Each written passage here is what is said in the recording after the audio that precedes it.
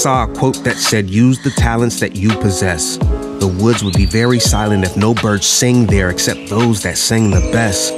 And at this point in my life, I'm ready to let my light shine like I'm on my Thomas Edison. So I write lines with a bright mind like I'm on my Einstein, and I hope to y'all it's evident. But that's just the gift I've been given. We all have some more than others, but at the very least, we all have one. We all have a calling on our lives, great things that we were meant to do, different purposes and certain gifts that we were meant to use. But don't get it twisted, those gifts aren't meant for you, but they are meant for you to influence others like getting lit from booze. I remember writing a spoken word about depression, how it can stunt your growth like a recession and how it can prey on you like a predator. I was just sharing my heart, airing my thoughts while using my gift. It's how I express myself on the regular. But there was a young lady who struggled with loving herself. She was cutting herself, ready to self-delete. She saw my spoken word and said it broke the urge, and that my words helped her see that she was strong enough to live. Now that gave me life within, so inspiring, knowing that my gift can uplift and change a life, despite all those obstacles and those who said it's impossible, like penguin flight.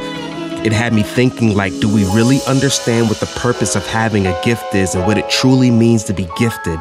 And despite what we may think that no one is born giftless, see, no gift is too small to make a huge impact. In fact, we all have a common purpose to use them for serving others.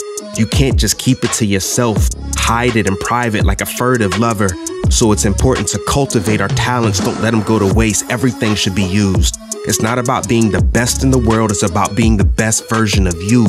No matter if you're a painter, singer, a natural born leader or a thinker, a musician or a beautician, a trucker or instructor who collects tuition. If you're skilled with your hands or a comedian filling the stands. If you're a content creator, filmmaker, developer or innovator, someone out there needs your gift. Think about the gifts that you benefited from.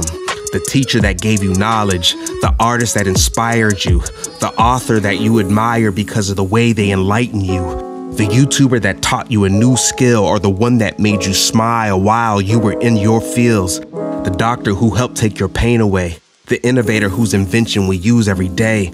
See, the gifts and talents given to us were never meant to be solely ours. They were always meant to be shared.